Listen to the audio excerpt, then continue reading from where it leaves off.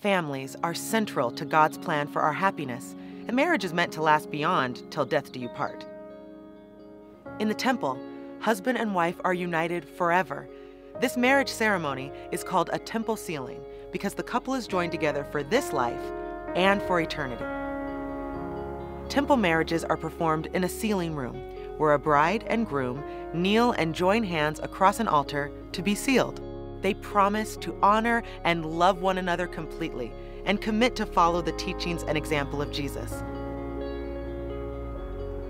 In turn, they are promised that their marriage and their family will endure into the next life. Children born or adopted into these eternal marriages can also be sealed to their families forever. We know marriage and family life takes effort, but we believe it's worth it because being with our loved ones forever is the greatest of God's blessings. This knowledge brings greater meaning to life and encourages us to be honorable and faithful, even during trials.